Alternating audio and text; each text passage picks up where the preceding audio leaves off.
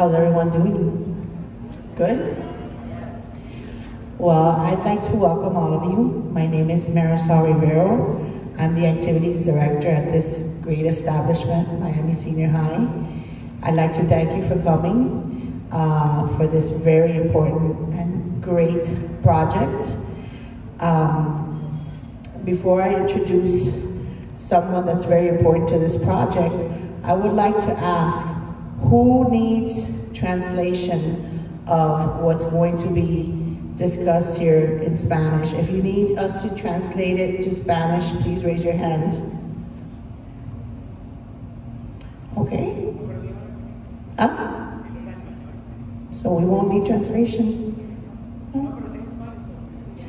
¿Hay alguien que le haga falta que le hagamos un traducirla al español lo que vamos a decir aquí en inglés hoy? Everybody understands English? Thank you.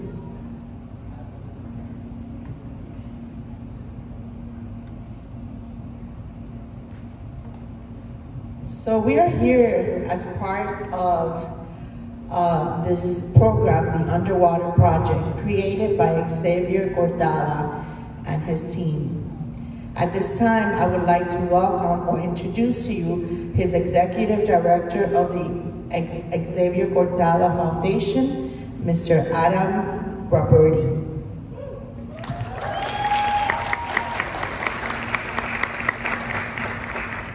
Hello everybody, thanks for coming. Go like this.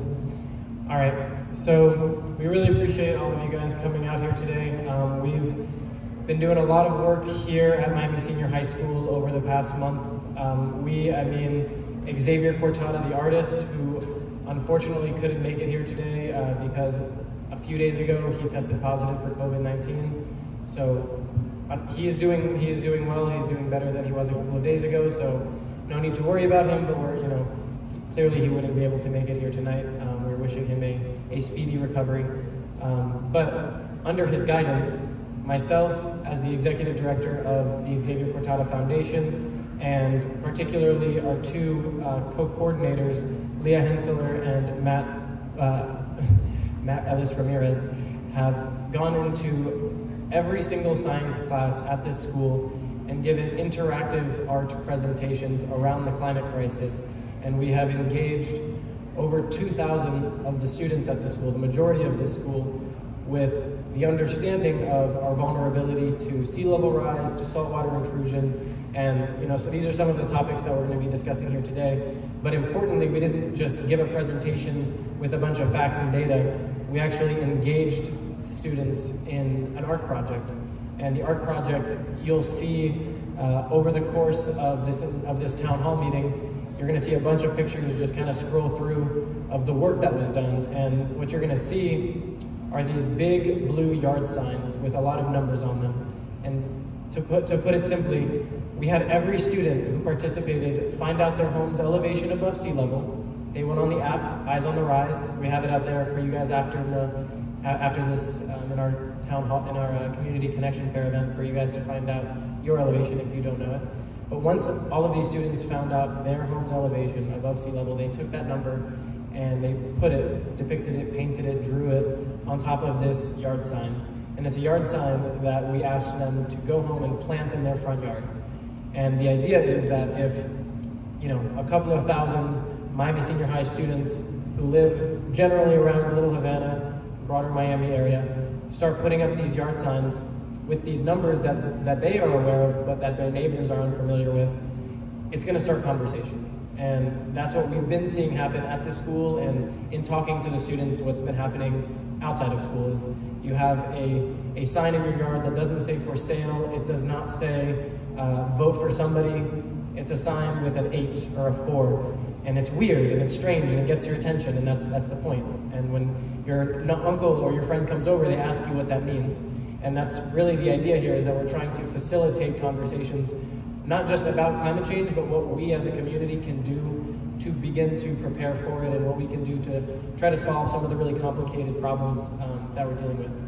So this project is presented in partnership, obviously, with Miami High, which is Xavier's alma mater. He's a a graduate of the year 1982, so 40 years ago this year. He graduated from this auditorium. I assume he walked across the stage, but also in partnership with the University of Miami. And what we have for you tonight is a panel of experts who are here to discuss their expertise. And this is an interdisciplinary research team that Xavier and I are a part of at the university. It's part of UM's ULink program, and that's the university's Laboratory for Integrative Knowledge. And our team focuses on climate migration mostly, but adaptation and understanding what our community is going to do with rising seas, with heat, with the different impacts of a changing climate.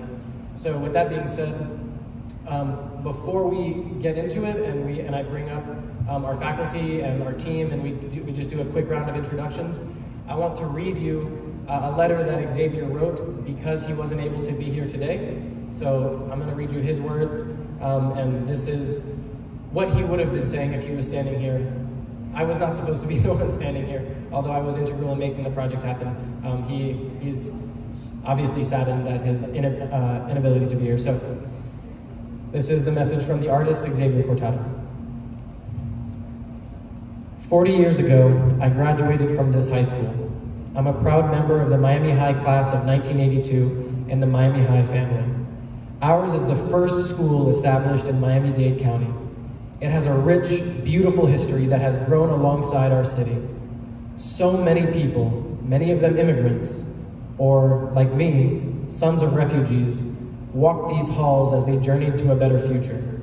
Today's students continue on that path of learning as they grow to become our future leaders, the future of Miami. But these students also have a tremendous challenge. We spend our lives working to deliver them a better tomorrow, a promising education, family, a career. However, I worry what Miami's future is going to look like 40 years from now when students here reach my age. And what future will the class of 2062 inherit from the class of 2022? Like our school, most of our homes and community were built in flat Miami at a time when no one expected that Miami's geography and geology would make its residents so vulnerable to the rising seas. By the time I was in high school, our society knew that polluting carbon into the atmosphere would warm our planet, cause polar glaciers to melt, and raise our seas. Unfortunately, in these past 40 years, little has been done to truly tackle the amount of carbon we, as a society, pump in the atmosphere. And that has to stop.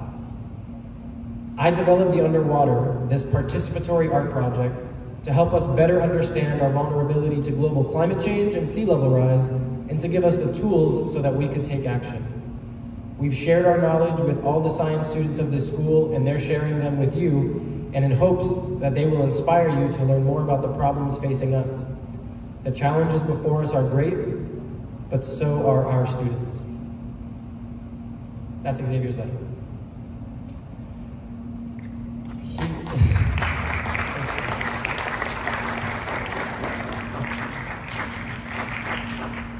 So with that, what I would like to do is move us into this town hall portion. I'm going to welcome up our University of Miami team. We're going to do a brief round of introductions, and then we're going to come over here to the panel, to the table, and talk a little bit. And then we have, if you guys looked in the back, we have two young women with black shirts and a white mangrove logo on top. They are here as part of the Xavier Cortada Foundation to give you guys a voice. So the idea with this town hall is not just that we are lecturing you for an hour, it's that we're having a conversation, we're having a dialogue. So we want you all to be able to ask questions, we want to hear your concerns. So they're there to provide a microphone to you all as we move into that. So with that being said, can I please welcome our University of Miami team to the stage, all five of you that are sitting there. Give them a round of applause.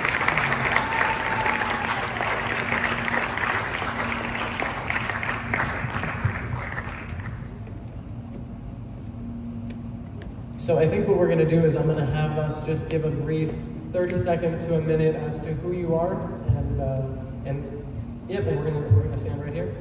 Katharine, if I can ask you to go first, and then I'll round it out at the end. I'm Katharine Mach. I'm a faculty member at the University of Miami, and I work with these dynamo colleagues thinking about the changing climate how it's affecting us here in Miami and Southeast Florida more broadly, and what the solutions are. And really look forward to talking with you more about your thoughts on these topics. Hi, I'm Jessica Owley. I'm a professor of law at the University of Miami, where I direct our environmental law program. So I work a lot on different ways that we can use legal mechanisms to try and fight a lot of the problems that you'll be hearing about. Hey everyone, I'm Nkosi Muse. I'm a second year PhD student in environmental science and policy, working under Katharine. I'm also a member of the City of Miami's Climate Resilience Committee. So I'm also open to hearing everything you guys have to say about the climate crisis as well. Hi everyone, I'm Jennifer Neiman. I'm a research analyst at the University of Miami, and I research climate science through quantitative methods, specifically through the lens of society. So a lot of ways that climate change is affecting us as humans, you as people. That's what I'm researching, and I'm really excited that you guys are here today. Hello everyone, my name is Alex Nyberg. I am a third year PhD student. I am studying environmental economics and climate change. And I will be Xavier in this moment and say that Xavier Cortada is the socially engaged artist of this team, working to engage community, pique curiosity, and hopefully empower us to find the solutions to encourage the policy change. And so I am here as the executive director of the Xavier Cortada Foundation to give his perspective. So with that, let's have, I think the four of us, we're gonna stay on the stage. Alex and Jennifer, you're gonna head back down, I think. Thank you so much. And we're gonna go over here and we're gonna turn those mics on. All right, thank you very much.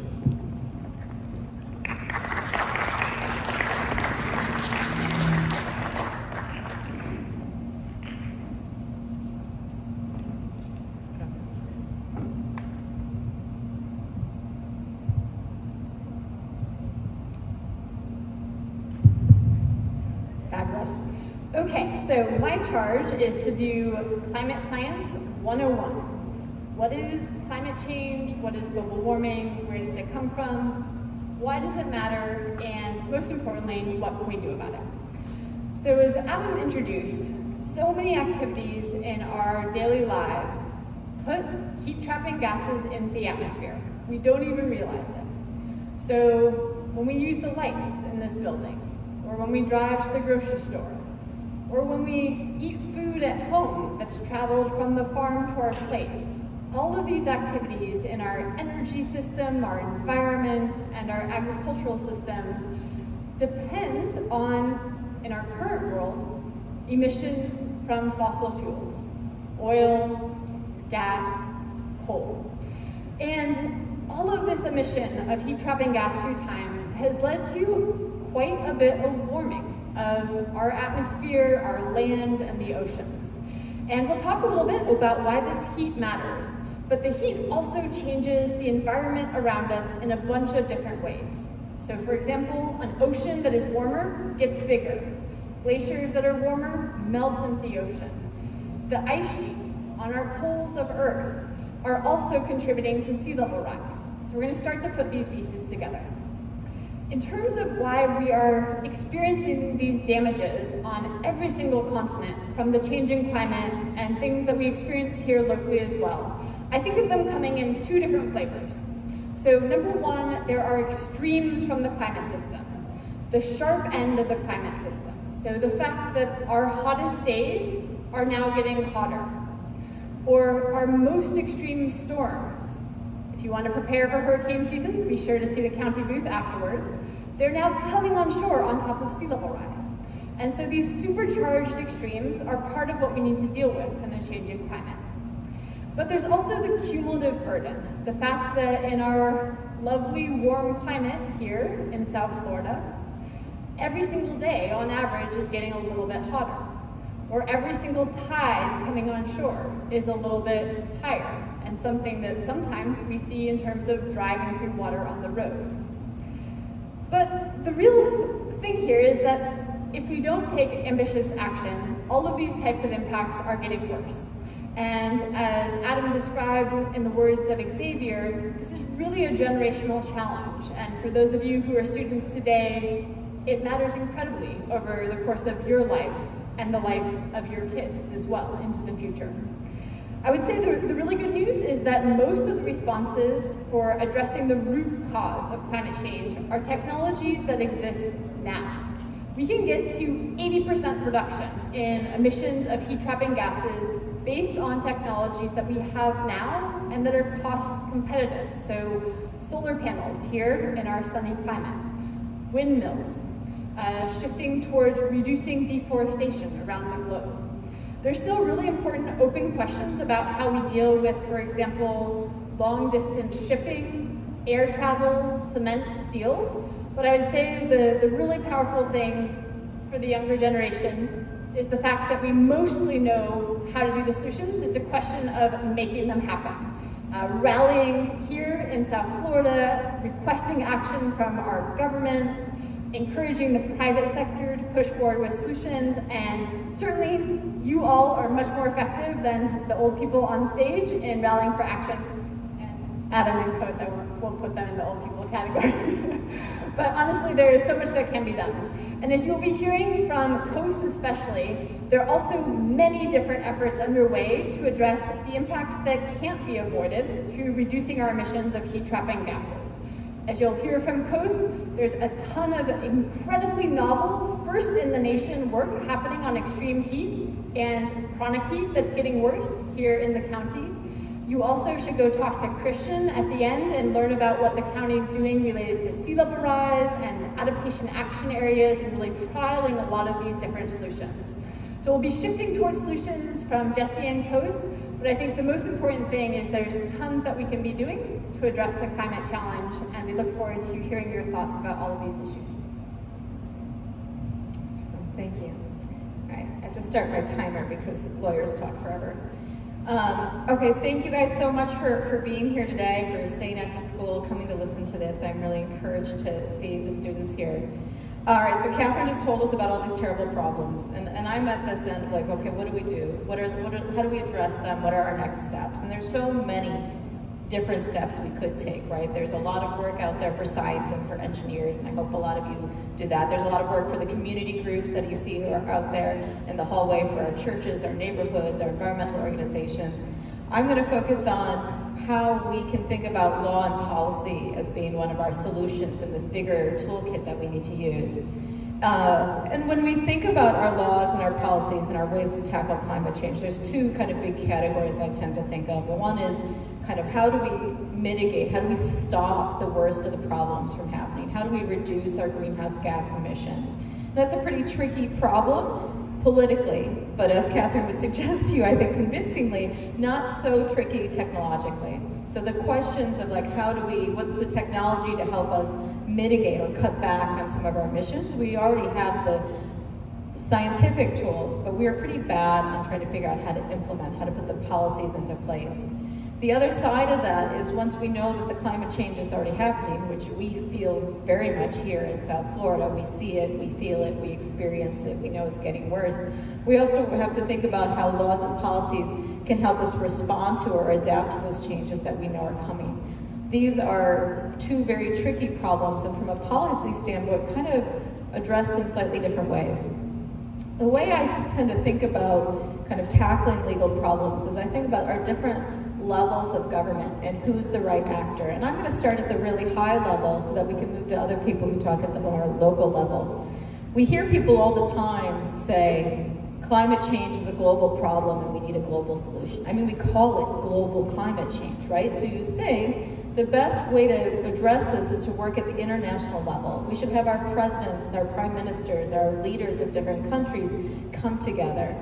And this makes a lot of sense because activities that happen in China and Brazil and in Texas, they're going to affect us here in Miami. We could be awesome. We could be the best at cutting back our emissions. We could be the best environmentalists ever. And it's not going to really change anything. Our seas will still rise. Our houses will still be inundated. We're still going to struggle with the heat waves and the storms if other people are also acting. And therefore, it's very attractive to think, let's look to our world leaders to come together and make some decisions about how we could fight these problems together. The problem is that you have 200 countries, roughly, coming together to try and agree on how you go about doing that. And it's a super slow process. We're inching along bit by bit with agreements that don't really make much progress, and then the leaders change and we start over again. And so our long-term kind of looking to the political leaders at these international scales has not been very successful. In particular because the changes that we know are needed and that we know how to do often require making changes to our lives that aren't so comfortable, making changes that might hurt our economy, and that's very risky for a politician in particular to embrace when they know they have another election facing them, when they're worried about what's at home. And not all of them are experiencing climate change problems equally, so some of them are much more motivated in this sphere than others. We have our countries also operating in two main ways in that mitigation adaptation buckets that I was talking about. So from a mitigation standpoint, they're all coming forward and saying how much they're planning to cut back on their economy, and they are largely not delivering on those obligations. From an adaptation bucket, they're coming forward and saying, here's all the money we're going to give the low-lying countries, the people who are struggling. And we are also seeing them not really delivering on that side either. So my unhopeful message here is that we need to kind of look beyond the international stage where so much of our time and energy is gone in thinking about climate change. So if we move a little closer to home and look perhaps at Washington, D.C., let's look at our own government. Let's look at our president, our Congress, our Senate, and see what types of things they can do.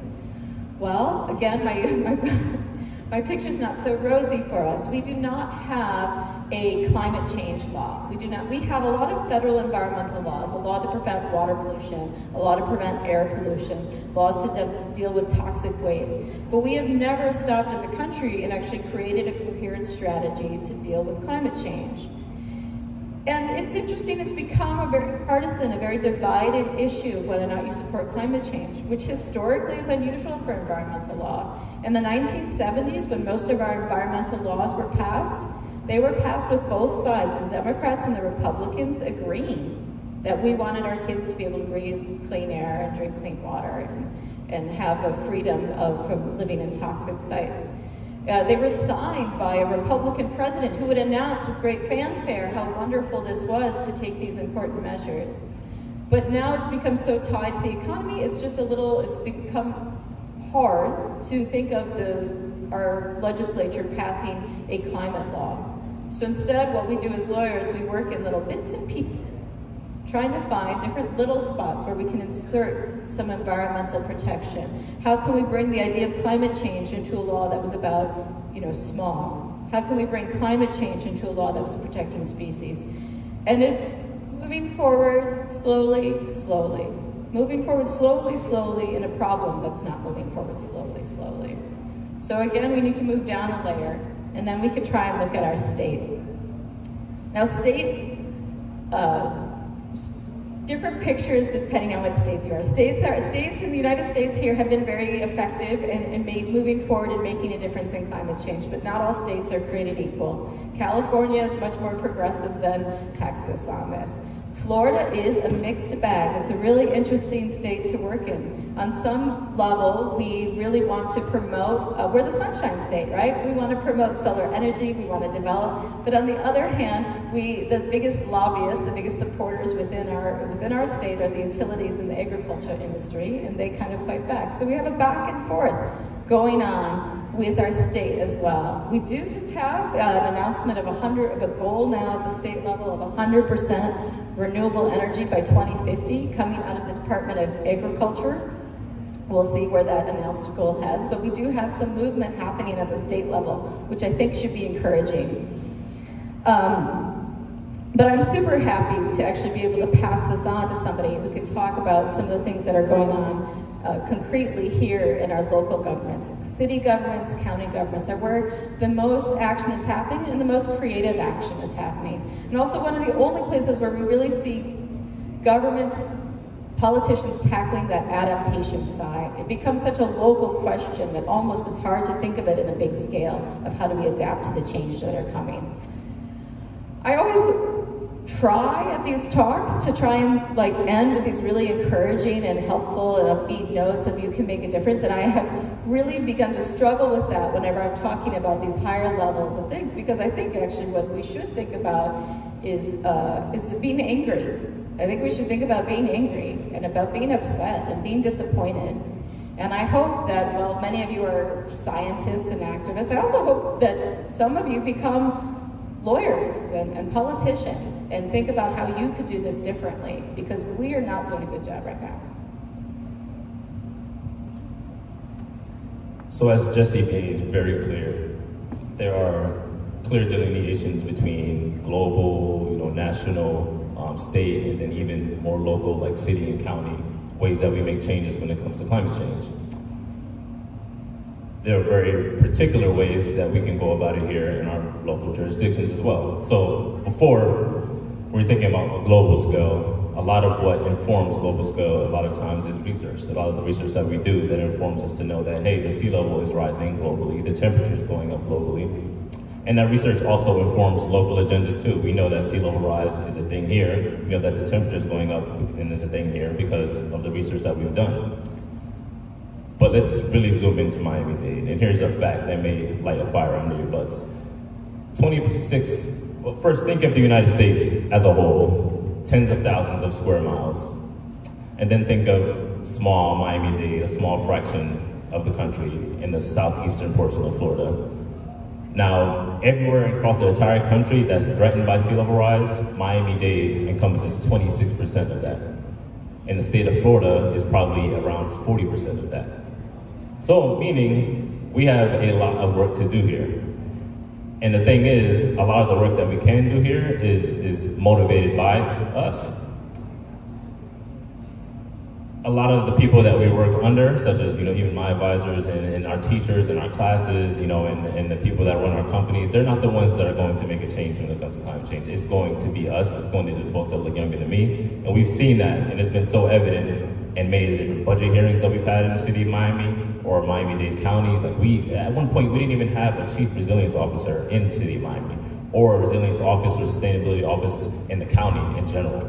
That changed because people came out and spoke. Now, local knowledge may not be as important on the global scale, but it's definitely important for Miami, the city of Miami, and Miami-Dade as well, because we're making changes based on how you feel, especially when it comes to something like extreme heat. For example, I'm conducting a study right now with some of my colleagues on how indoor heat feels, because if you can't cool down indoors, where are you going to cool down at? Because outside is going to be very hot too. But that doesn't mean that we don't focus on putting trees up and planting trees and making sure that roads aren't super hot as we walk over them and they have some type of permeable and reflective pavement. There are ways to go about changing policy here in Miami. I know sometimes it seems like, us as individuals, we're super helpless in trying to make a change, but I promise you, we're not.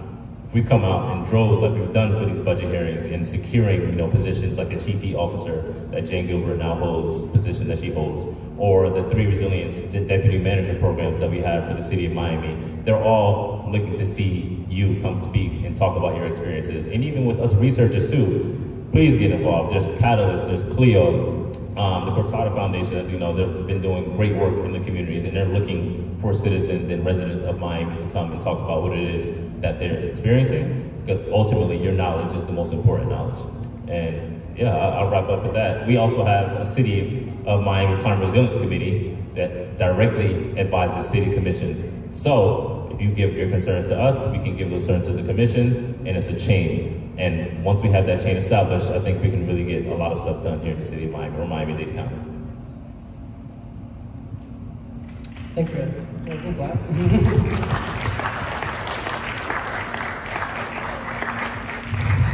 So we've heard now about the problems that we're dealing with, with the climate, the problems that we're dealing with when it comes to changing the laws to address the climate on a federal level, on a state level, at a community level, like right here in Miami-Dade County. And you might be sitting there thinking that it's odd that there's an artist on this, science law team, and I want you guys to understand the role that art has to play in solving these problems, and that's what Xavier would be here talking to you guys about. And that would be understanding that we need extremely creative solutions to solve these problems. These are extremely complicated problems, and right now, not enough people care to talk about them or try to address them. And what we need to do is we need each other. We need collective action. We need, as Nkosi was just saying, we need each other to join organizations that are on the ground right now doing great work. We need to go urge our elected officials. But how do we really start to facilitate those conversations? And so what Xavier has been doing for decades now is he has been creating processes. And so not simply a painting that goes on a wall and we look at it, a process that engages you, it piques your curiosity. Many of you are probably familiar with his Miami mangrove forest, which underneath the highways, you've probably seen the little mangrove propagules, little seedlings that have been painted on the columns underneath I-95 in downtown in Alapata. This is one iteration of how an artist can pique your curiosity, but the idea is that it doesn't end there. We don't want it to just end at knowing something more, at raising awareness about a problem, like, for example, that our mangroves are being destroyed. We want to catalyze action, and we want to motivate and empower our citizens so that we can really have a fighting chance at solving these really big problems that we're facing. And we're talking here in Miami, we have sea level rise, we have saltwater intrusion into our freshwater aquifer, we have extreme heat, we have hurricanes that are intensifying, we have our coral reefs getting bleached. We have so many problems right here that we are ground zero for a reason. And in the conversations that I've had with the students in the school over the course of the past month, these issues, these problems that directly impact us and will continue to do so over the next few decades as we have children and grandchildren, they're not being acknowledged. And if we don't acknowledge them as a community, we're not going to be planning for them effectively. We're not going to be preparing. And really that's what this art project that we brought to Miami High is trying to do. It's trying to have us be able to plan for our families, right? So if you're investing in a home, but you're not aware that that home is at 4 feet above sea level, what's gonna happen in the years to come as you hand that, if you're one of the parents in this room, as you hand that house down to your child, and then that child is unable to sell that house because they can't get, there are no more 30-year mortgages for that area. The flood insurance is through the roof. There are these really complicated issues that we need to understand now. We need to be talking about this now. And so as a Miami-Dade County that cares for one another, we are trying to facilitate these conversations such that you have your neighbor right next door. Talk to them, engage them. They're gonna be dealing with the same problem that you are. And with these yard signs that you've been seeing behind us over the course of the past 20 minutes or so, you know, they're not political. This, as was mentioned, these are not political yard signs. Climate change cannot be this super partisan issue if we're gonna really tackle it effectively.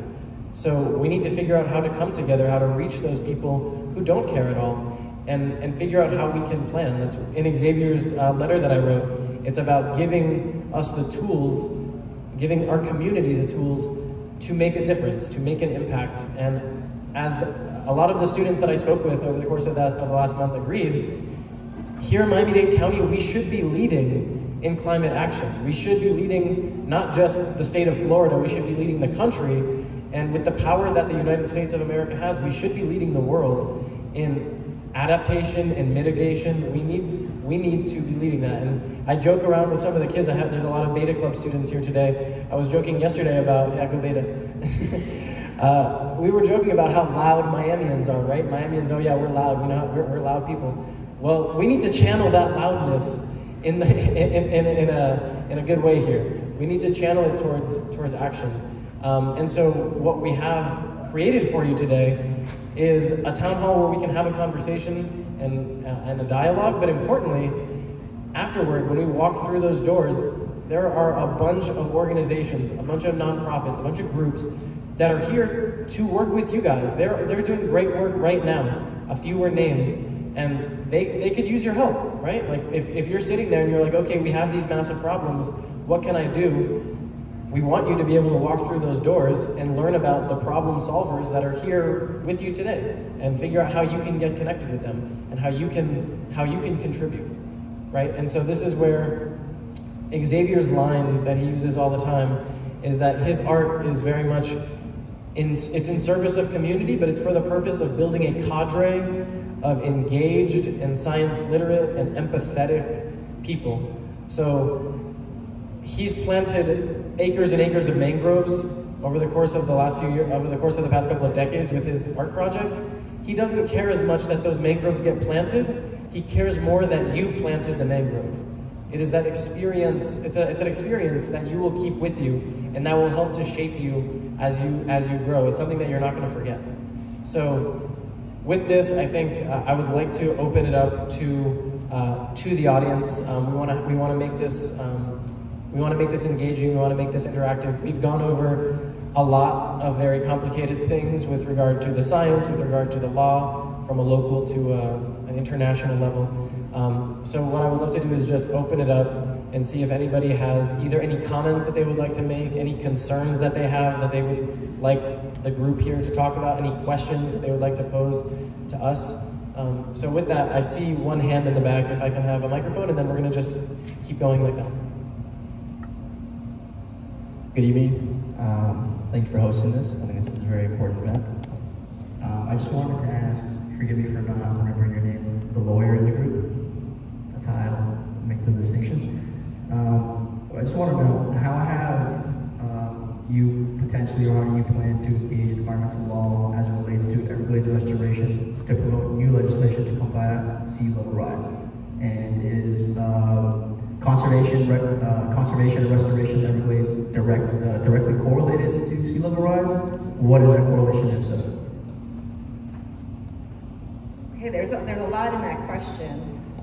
And let me make sure I heard it all, actually. So the first part is like just asking about kind of what types of laws are there to address sea level rise?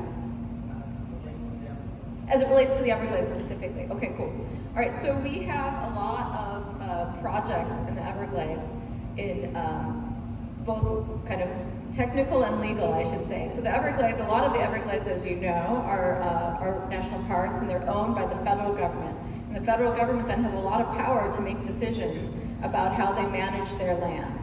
But we also have a lot of lands around the Everglades that are part of the whole system. I should say a lot of lands around the federal government's lands that are part of the system. We've got the tribal lands, we've got the agricultural lands. We just even have kind of different water users that are affecting the Everglades.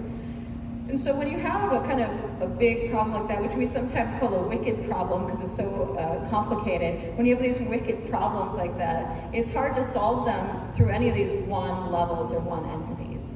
So a lot of the Everglades projects right now are collaborative projects where they're bringing together all of these different stakeholders and policymakers. And there's a larger Everglades, do you know the acronym? It's like the, what is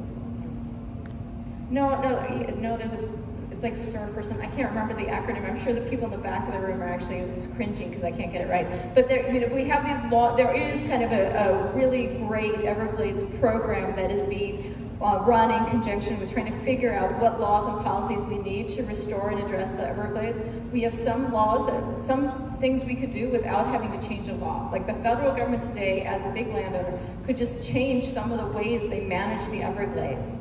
But we also need to think about agriculture and the laws we have that are governing our agricultural lands, both the amount of water that they can use and the amount of inputs like the pesticides and the fertilizers they can use, because that all gets into the Everglades. So it's like a problem where we need all of these different players to come together to try and deal with that. And sea level rise and climate change is right in there, both as part of the problem, right? One of the reasons the Everglades might be suffering because if we have changes in the water tables and the interaction of the salt water and the fresh water, but also because we really want the Everglades to be there to help us mitigate climate change, because it's a big carbon sink and it's helping us as well. So you're gonna hear me always say this, it's like there's no kind of a problem like that. It's not one law that's gonna change that. It's gonna be a bunch of different laws and a bunch of different entities working in concert, and that's what makes it so important to really get on the same page.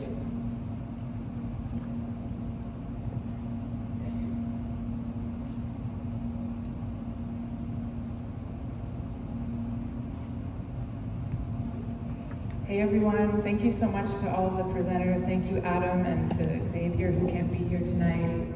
I just want to make a comment in response to some of the things that were said because I know that climate change can seem really doom and gloomy, but I wanted to let all the students know here that in fact when it comes to the climate movement, the students are really leading the charge, and in the city of Miami and in Miami-Dade County. And this is going to sound like a shameless plug, but at CLEO we have a group that's called Gen CLEO Youth Advocacy Movement, and it's students from the ages of like 13 to around 21. But recently, like last year at the budget meeting, recently at some of the City of Miami's commission meetings, the students went and advocated to get 2 youth seats on the Climate Resilience Committee, which Nkosi sits on. And so there are tons of opportunities for students just like you to advocate on behalf of yourself, on behalf of your community, to fight the climate crisis. So if you want tools, resources, trainings, I invite you to come sign up for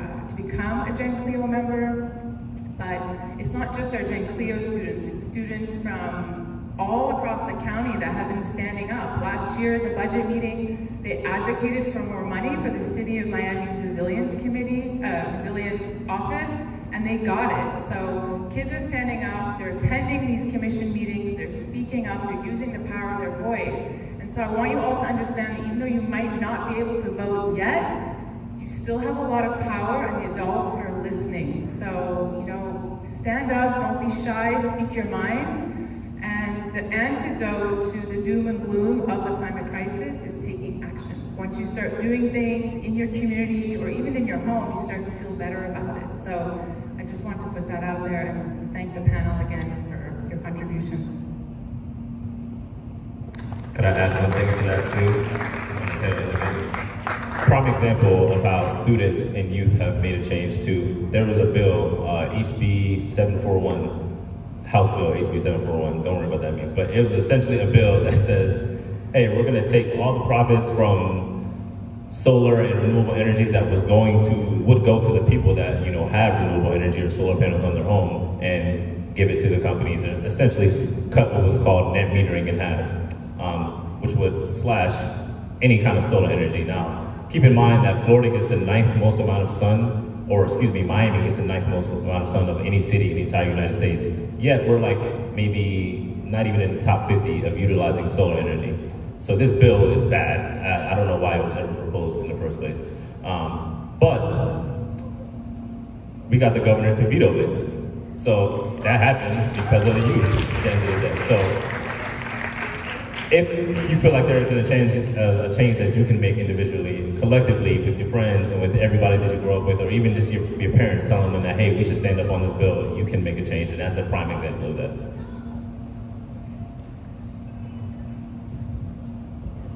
Myra, I think we have a hand right up here.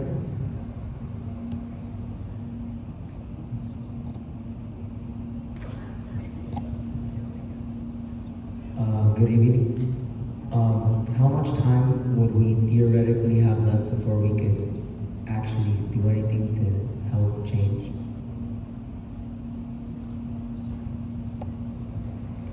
Great question, and what I would say is the understanding of kind of where the world is headed, like business as usual, is actually being ratcheted down. So it used to be thought that we might be on target for a world of 5 degrees Fahrenheit plus increase by the end of the century. We're actually now looking at a world where we're kind of pitched towards a 3 degrees Celsius increase, and with more action we could head down to 2.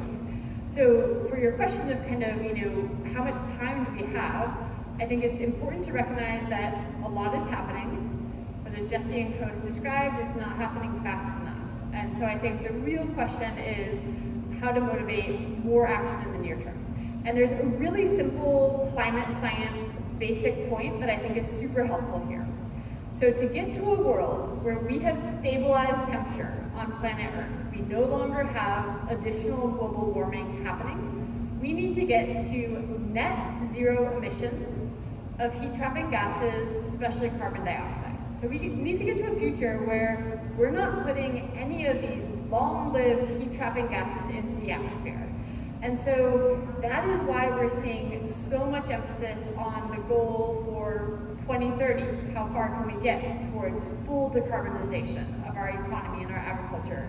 2040, 2050, can we get to zero around the middle of the century? If we can do that, we will do an incredibly good job of avoiding some of the worst possible impacts of climate change. So I think this question of kind of how long does it take? I think the question should be like, how much can we do tomorrow and next week and next year? Recognizing, as everyone's saying, the voices of young Miamians are way more important than the oldest generation. So keep it up. May I ask another question? What are things that us as individuals can do to help either raise awareness or actually do something physically to help?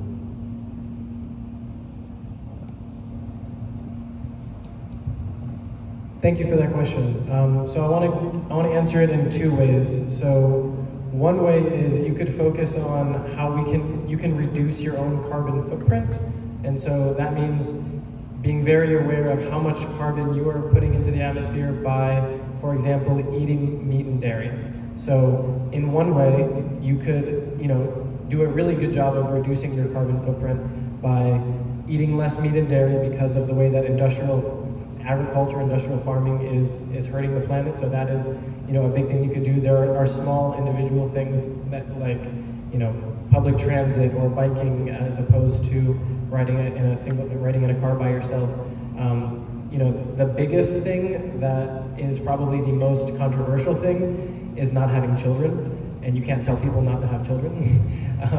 But that's it on like the list of biggest carbon footprint reducers. That is it. But what I want to really emphasize here is that we need systemic action. We need systemic change. So we want to model that behavior, and we want to do everything that we can. We want to recycle. We want to use less single-use plastics. We want to, we want to do these things, and we should. And everybody on the stage would encourage you to do that. But it's really, really important that we vote, that we hold our elected officials accountable, that we go and we organize in a way that has foundational systemic change happen. So that's where we want to pull the blame away from you individually. And that's actually something you guys, if you go on Twitter, you might see like BP or Exxon saying like, what are you doing to reduce your carbon footprint? They're blaming you, like they're making it your fault when they're the ones like extremely polluting the planet, right? So it's not your fault, it's not my fault, right? But it is on us it's on us as citizens of this planet who care about each other, who care about future generations, to act. So I think that's the way that I would want to answer that question. Thank you. To add to that too, that's exactly the reason why you should be angry, because if BP is saying that, trying to shift the blame onto you, they're saying that, hey, well, at the end of the day, even if we don't hit this emissions goal, you ate a burger today, or you took a shower for 20 minutes with hot water, like that's your fault, Yes, there are changes that you can make individually, and eventually they will have a ripple effect. So it doesn't mean that you shouldn't do them, but at the end of the day, the biggest impact that you can have is educating somebody that you feel like, a friend that's not here right now, telling them that, hey, we should go to the next commission meeting because they're talking about something on climate change, or there's going to be a rally that Clio's having, or that Catalyst is having, or Miami Climate Alliance is having, and we should be there. Also, to the amount of time that we have for this place too, there's two parts to that. There's the science side that Katharine alluded to, but then there's also the social side too. Before sea level rise even completely threatens places like Miami Beach and is constantly inundated by water and things of that sort, people are moving this way and moving people that live over here out further away from these areas too, where they have nowhere to go. That's even more reason to be angry and say, hey, no, you can't build here. We don't want you to build your 100-story, tall high-rise here, and things of that sort too, because that's what's going to keep pushing people out. And next thing you know, we have nowhere to live. So it's more than just the science; it's also a social thing too. Thank you. If I can, I see a hand right here, and as Carl is getting the mic, I want to just add one last thing to answer the question. and that is in the presentations that we gave at the school, one of the key things we said is for you to develop your theory of change. And so what that means is you figuring out how you can align what you love doing, what brings you joy, what you're good at, and that could be playing a sport, that could be drawing, that could be like literally whatever it is that you guys like to do, video games. Figure out how your passions can align with the problems that need to be solved. And then I promise you that you're going to be much more motivated to put in this work if it's something that you really care about. So that's just one thing that I wanted to add in there. And let me throw it over to Carl. Thanks, Adam. I just wanted to follow up with solutions, because as you can tell, I'm not from Miami, I'm actually from the UK. But I don't know about you, but I'm freezing in this room.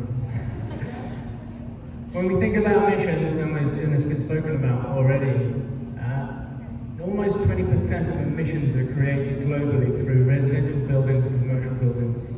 Actually, residential buildings, our homes, are the largest amount of where emissions are created when you break it down into subsectors. So if you think about your own home, and you think about what set point you've got your AC set at, maybe think about turning that up. And the other one, whoever controls the AC in this room for the school there, get them to turn it up also. That's one thing I would say as solutions collectively is probably a really huge area we could all do more in. The other one for me is banking. Barclays Bank is one of the top 5 or 10 fossil fuel aligned banks. I've been with them since I was 16. Last year, I made a New Year's resolution to finally, after a few emails back and forth, and them still not telling me when they're going to divest from fossil fuels, I changed my bank. I changed it to Triodos. Triodos is a new bank that aligns with social justice values, it aligns with climate values, and various other things. We have one now in the US called Climate First Bank. Climate First Bank is a Floridian bank founded by Ken LaRoe. He's an amazing guy. He's onto his third bank, because his second bank, the shareholders took it in a direction he didn't want to. Now, I don't know how many banks with Bank of America or Wells Fargo or Chase or all the others, but if I had Climate First Bank as an option when I moved to Miami 4 years ago, I wouldn't have been banking, I would have gone with them and not Wells Fargo as I am now. I'm moving on in a few months. My wife is an amazing woman. She's the British Consul General for Florida, Puerto Rico, and US Virgin Islands. But our term is coming to an end. But I was represented. I founded Grove Carbon when I moved to Miami and started to realise all the issues that are facing us. And there's a lot we can do. Yes, we need to vote for policy and various things, and we have a voice. But a few little things I just mentioned, ask your mums and dads who they bank with. It's an easy process now to change. I did it after 30 years with Barclays. We have our set point at 78 in our home, and if we can get that in here, that would be much more pleasant. Thanks, everyone.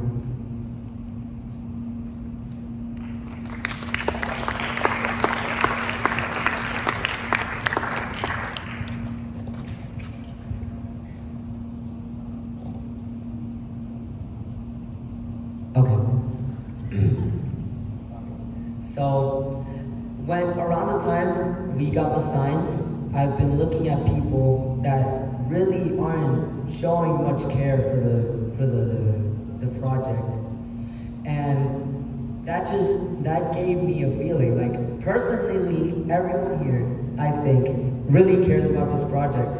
We don't want our home to be gone, right? So, if this project goes to fail, do you have any other plans? No backup plans. So the question is, if the project fails, then do we have any other plans? Is that right? Yeah. So it's hard to say whether or not a project succeeds or fails. I think when it comes to the work that we do, think about it like slow activism. So if your life was changed by this project, I would call it a success. I can say that I'm disappointed that this entire auditorium isn't filled, sure. but I think that the work that we do is always evolving.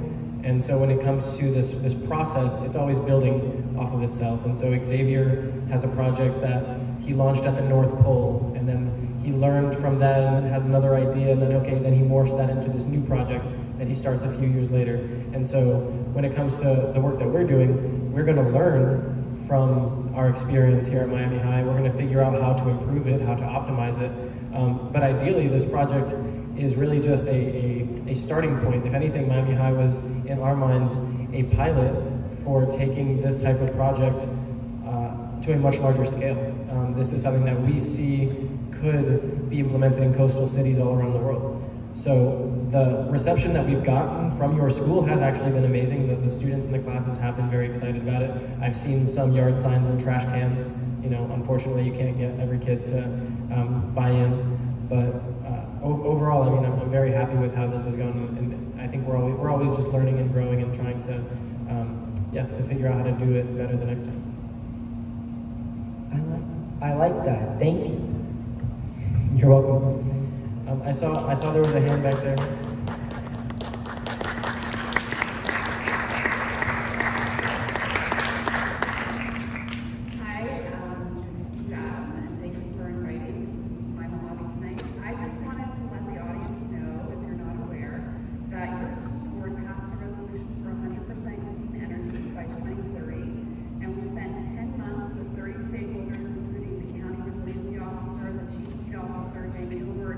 Solar installers, architects, land use attorneys, and right now all we need is for our school board to adopt the recommendations on how to get us to 100% clean energy by 2030. We have a roadmap. We just need to ask you to create the political will and let our superintendent and your school board members know that you want it. I don't know, is anyone aware of that resolution that passed last year? Okay, well, if the students, if you want to take action, it's your school, it's your future. We'll have a QR code and you can send a little message to our superintendent over at Citizens Climate Lobby about that task force report. Thank you.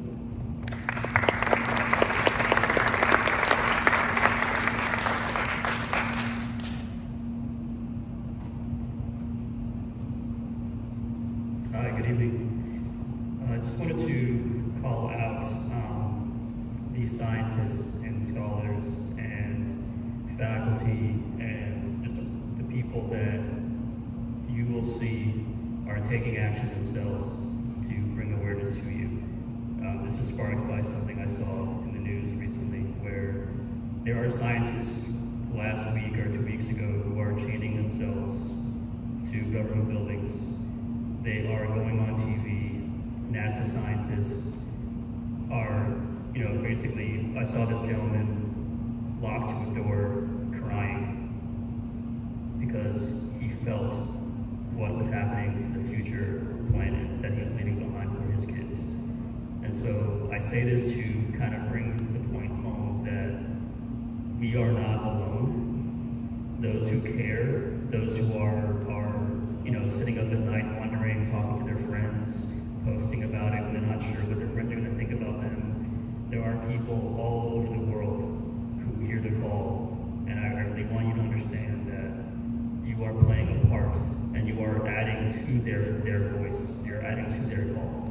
So I invite you to use your social media, post once a week, every day, pick up the phone, call a local representative.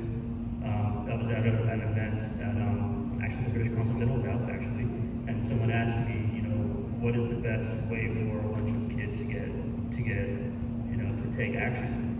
And I said, well, you know, those kids could post about something, or they could, you know, write a letter, but 50 phone calls to a local representative, that makes an impact. And so I invite you to really, really take tonight to heart. And the next event, you bring someone. The next event after that, you bring 2 people. And just remember that the momentum that you feel here, that you see here, is magnified 1,000, 1,000,000 times right now as we speak.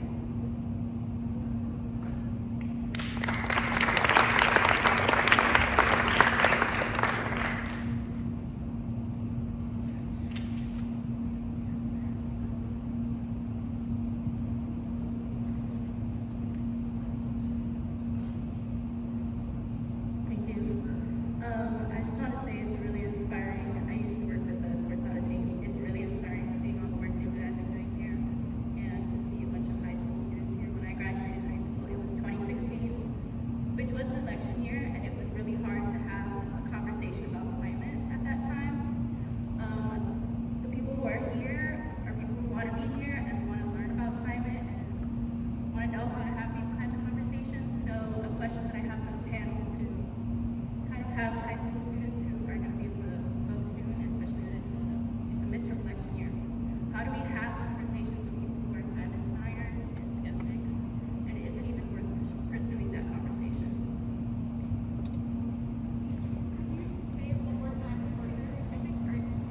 So I heard, how do you have conversations with, you call them climate deniers, and then there was a last part. Could you repeat the last part? Is it even worth having that conversation?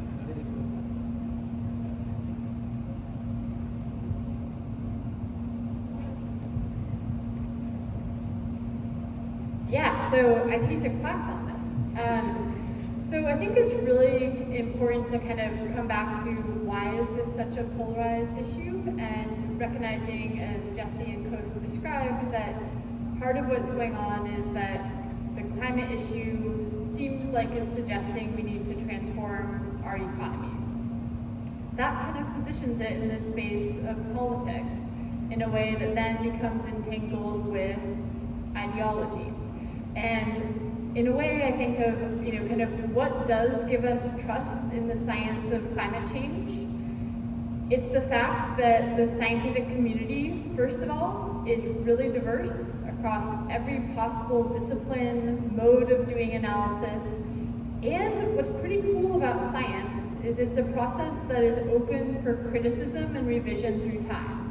So kind of if this were a great hoax on the part of scientists, this would be like climate science happening in a way that no other science has ever happened. So kind of against that backdrop, a lot of the thinking is that kind of starting out, with my uncle from rural Utah who does not believe in climate change, by telling him, hey Ray, don't you think you should get, electric vehicle and put some solar panels on your car?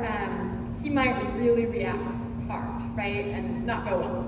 And I've done this, it does not go well. But kind of instead, the basic idea is that, if I ask Ray about, what he's observing, and a fire ran through his valley, really rural area of Utah, and almost burned down his home, and he actually was like there, helping direct the fire crew to his home. And he's noticing changes in terms of how much snow they're getting in any given year. And letting it be something that is more about listening as compared to quote-unquote conversion ends up becoming a really important starting point for having those conversations. So that's one theory of change, is just allowing there to be dialogue. There are, as Adam described, many other theories of change. So you could also take a combative approach and say, we're gonna, not try to worry about the 8% of Americans right now who probably won't change their mind. And instead we'll just push that off the table and ask about everyone else who is interested in moving forward. Recognizing that kind of at the extremes of opinions on the climate issue, it's about kind of like 8% of Americans on either extreme of feeling like this is the end of the world tomorrow versus total denial. And everyone else is kind of in between. Interested in thinking about the issue in a critical way and not necessarily having it be something that's a lightning rod right to start from. So I think there's a lot there, and also something where when solutions start happening and we realize that clean energy is cost competitive, it is better for our health as compared to living next to a refinery, it's not polluting our waterways, it's not harming fish and kids and people whose homes are sited in some of these really rather toxic areas. Oftentimes the solutions become really appealing, even if the problem of climate change can seem scary. And you'll see a lot of parts of the country that are all about wind, do not believe in climate change, but are all about wind energy. And that's kind of a really fascinating thing. You can also go up to Staten Island, and there's a lot of climate action that's happened there on the part of climate deniers. And I think we could say there's similar dynamics here in Florida, where there are some people who may not believe in climate change, but they know they have a flooding problem. And so I think recognizing that there's no one way to think about the climate issue, and oftentimes solutions and hope are a much better place to start as compared to doom and gloom, and open-ended conversations are a much better place to start as compared to yelling at my Uncle Ray. I think there's a lot to be said there. Really, really good question.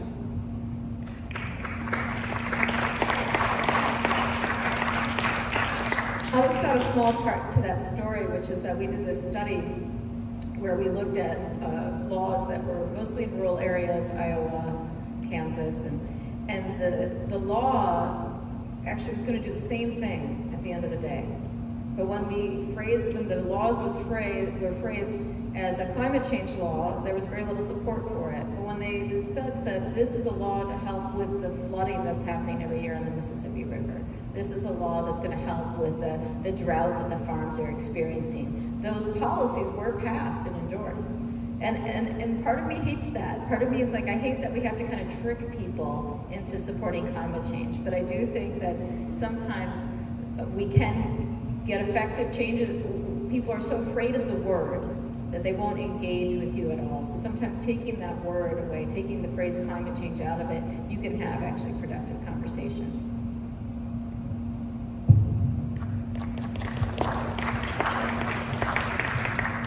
I'd like to add one last thing onto that, and that is, as Katharine mentioned, listening to the person, to the people that you're talking to is super important. Understanding what they value and what they care about, if it's their family, if it's their home, if it's national security, if it's immigration, whatever their touchstones are. Understand those before you really dive in to anything. But then really what I want to say is patience, because when it comes to these conversations, it can take time, and that means repetition. That means you're not going to necessarily talk to that uncle of yours and in one conversation, okay, now he's on your side. I would suggest storytelling. So as opposed to, I'm going to give you all these facts about carbon dioxide, you tell a story about, this friend that that was affected by, by this, or you hear things on the news, you learn something, and then you can relay that story, not in a combative way, but just in oh, did you hear about this kind of way? And as this starts to pile up over time, and you're very intentional about this, it's week after week, oh, you send an article that you saw to that person, oh, check this out, little things, they start to add up. And that's where it's don't get discouraged when, they put up, that person or whoever it is puts up a wall and doesn't want to talk. Just understand that they, they have learned things that you haven't learned, and you've learned things that they haven't learned, and you're just coming together to try to help each other understand reality a little bit better. So with that, I would just say patience, storytelling, listening is all really important there. And one more thing to add to that too. Even if they never understand completely at the end of the day, it doesn't matter. You keep doing what you're doing, because ultimately it will save them and their kids and their kids and their kids. So.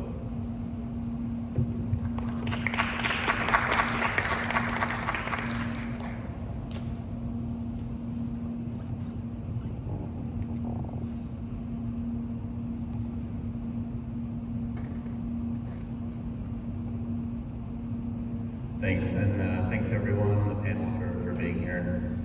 Hopefully kind of an easy question. Just curious if you could recommend a book or a person on social media or a podcast, something that you would recommend that, whether you found it particularly powerful or a voice that you'd like to just lift up that you think we should be aware of and that we could, maybe gain some insight from. Thanks.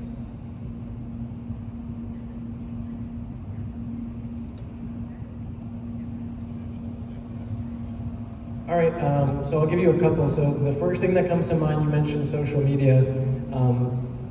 There's a page, a group called Intersectional Environmentalist, and it was founded by a woman named Leah Thomas, and so Leah also has her own Instagram. But the focus of this is having society realize that climate isn't just this one abstract issue, it is integrally connected to everything else. So if you care about racism, if you care about LGBTQ rights, if you care about women's rights, if you care about any of these things that people are going out and protesting for, there's a connection between everything, and so I think that is one group that I would like to highlight. And then there's a book called All We Can Save, which is edited by Dr. Ayanna Elizabeth Johnson, who's a marine biologist, but it is an anthology of essays by leading women in the climate movement, and it's all about hope and solutions and inspiration, and in a with a topic that can be depressing, overwhelming, or sad. It's a really great resource. I'm gonna think about that question a lot more and definitely send those to you because I feel like I have a ton at the tip of my head, but I just can't think of them. I think a lot of pages that do need to be amplified usually are for marginalized communities and populations as well. And I think one that I actually had a chance to participate with was a group called Black in Environment. And they do they try to amplify a lot of the Black artists and not even just people of color that are all, experiencing climate change differently and things in the environment differently. And they try to amplify things like sustainable fashion, eco-friendly fashion, or using the environment to heal. There's many different aspects of it, and I think starting there and amplifying their mission and their voice is something that can go a long way as well. But I'm gonna think about that more too because I can't think of it right now.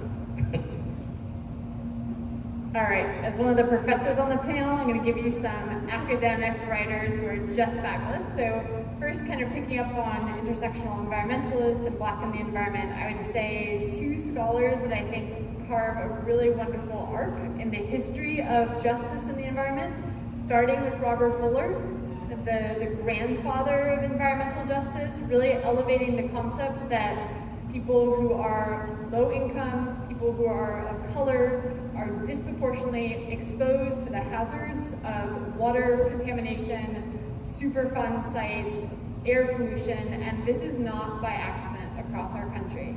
And that's really painted into climate justice and then energy justice. And at the Department of Energy right now, we have Shalonda Baker.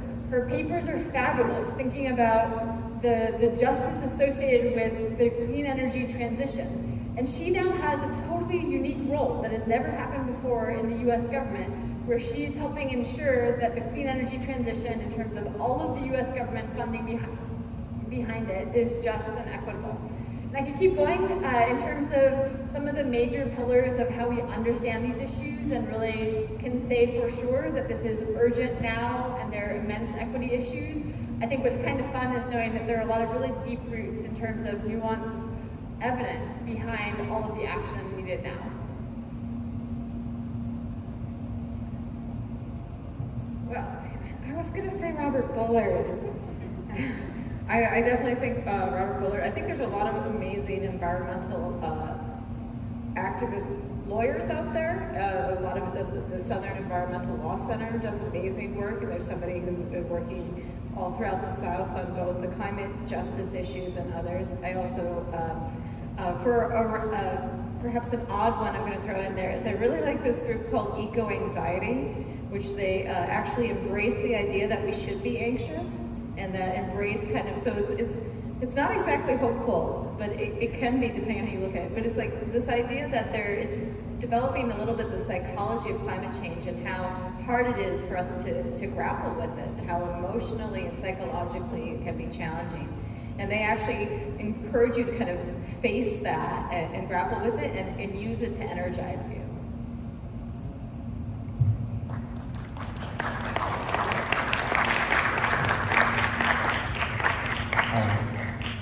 Hey everybody, my name is Matt Ramirez. I was in some of y'all's classroom, and I know we talked about success in this project, and I want to agitate Adam a little bit and just give so much power to you all, because this auditorium could be completely empty, and we're here, right? Nobody had even talked about elevations before.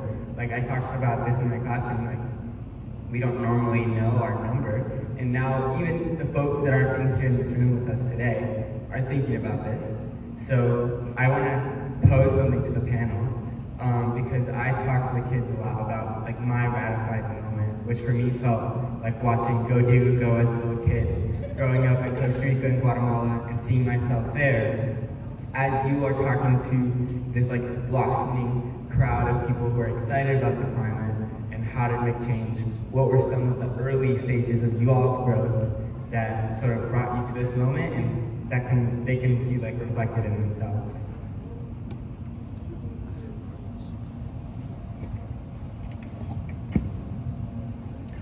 So I will say what radicalized me, I didn't get radicalized into climate, I got radicalized into the environment through the ocean. So for me, when I was in elementary school, I was lucky enough to get to go to Belize with my dad, and we went diving on a reef. And it just blew my mind. Like, honestly, I had never seen anything like that before. The amount of life, the vibrancy, it was just amazing. And at that moment, I got up on the boat, like, from that experience, and I wanted to be a marine photographer. Like, that was my thing. I'm gonna do that. And then that progressed to being a scuba instructor, that progressed to being a marine biologist.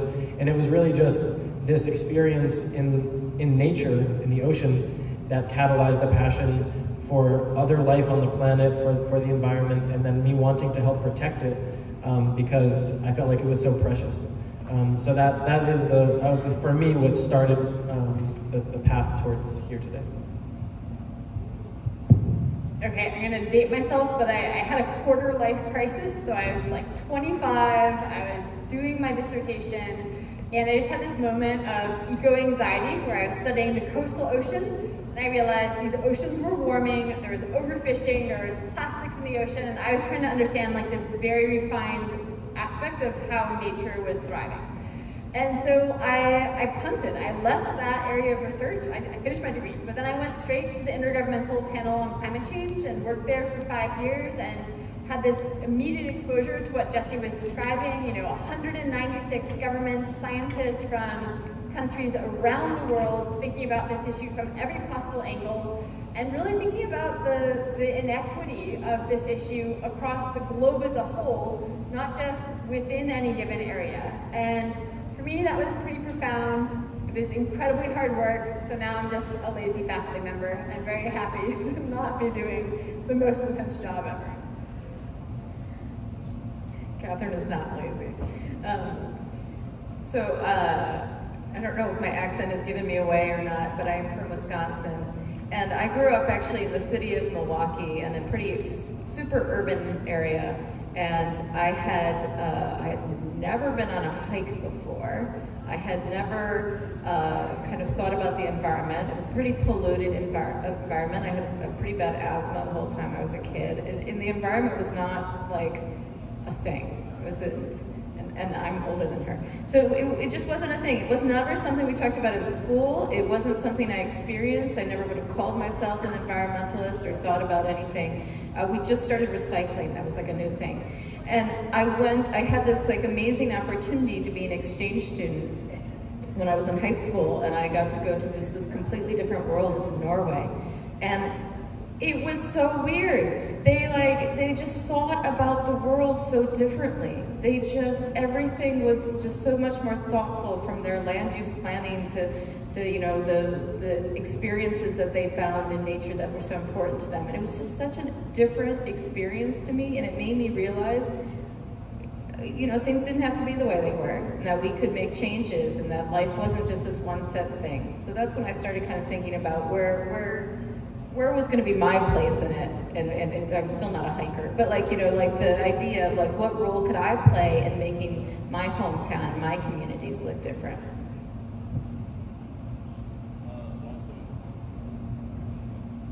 There we go. Long story short, for me, I studied weather growing up. I was a nerd, still am.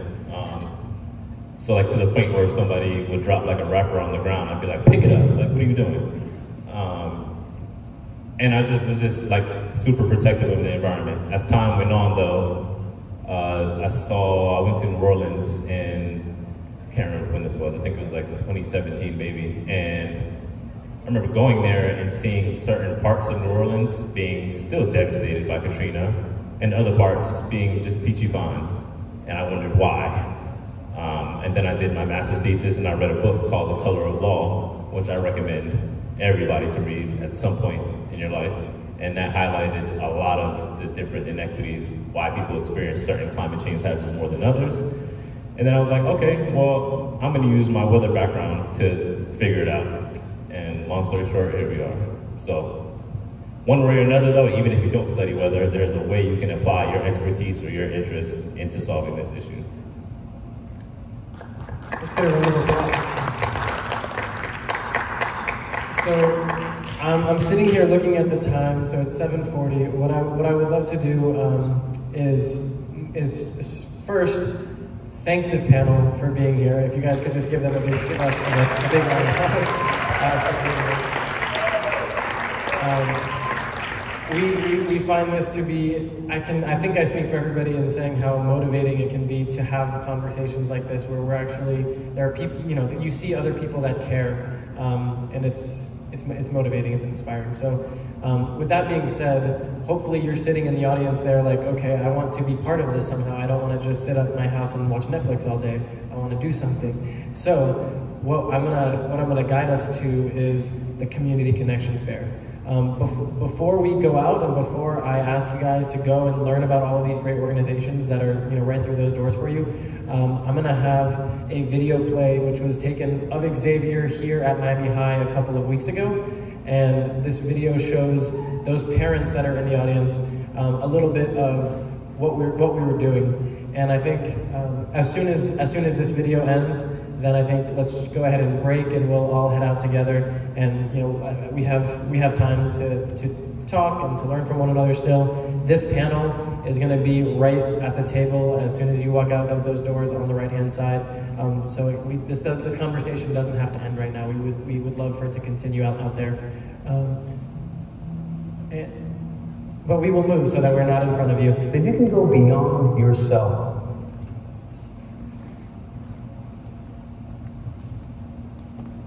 beyond thinking about yourself as how am I going to personally succeed, or how am I going to make a living, and think about how am I going to serve, how am I going to care for others, I promise you that you will be stronger. You'll be stronger because you'll be building these skills on how to adapt, how to communicate, how to see into the future, how to problem solve, how to lead.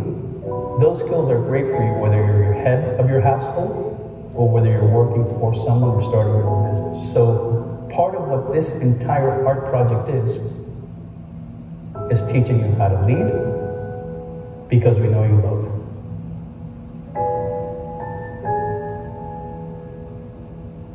And he literally gave me a piece of that glacier, and I took it in my studio in Antarctica, and I put that glacier on a piece of paper, I put some paint on it, and I just watched it melt.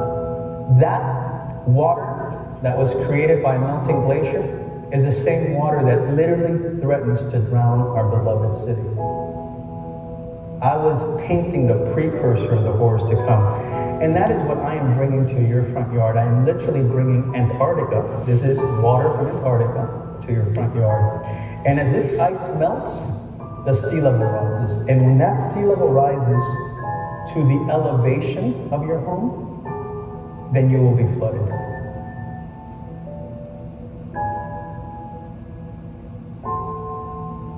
And when that sea reaches the number that you're going to draw on this marker, that means Antarctica came to your front door, not as a piece of art, but literally as water. But I just want to keep one timeline in your mind, and that is your city, your community, your kids, the class of 2062. And if you begin to become aware of this now, and it's not like somebody else's problem, but it's your problem, and it's not something that they'll deal with then or they'll find technology then, but something you can begin to tackle now, then I think you're becoming that kind of leader that helps grow the city, but also helps grow your skills.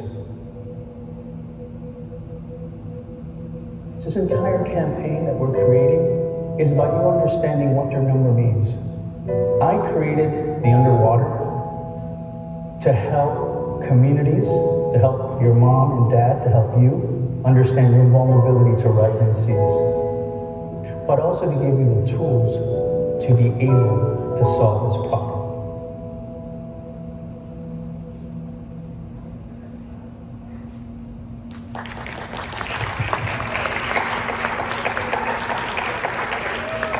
So I don't think I'm going to say anything that will follow that in any way, shape, or form, so I'm going to just thank you all so very much. Please head on out to the back, learn, get connected, get involved. We want to talk to you, and yeah, thank you so much. Thank you.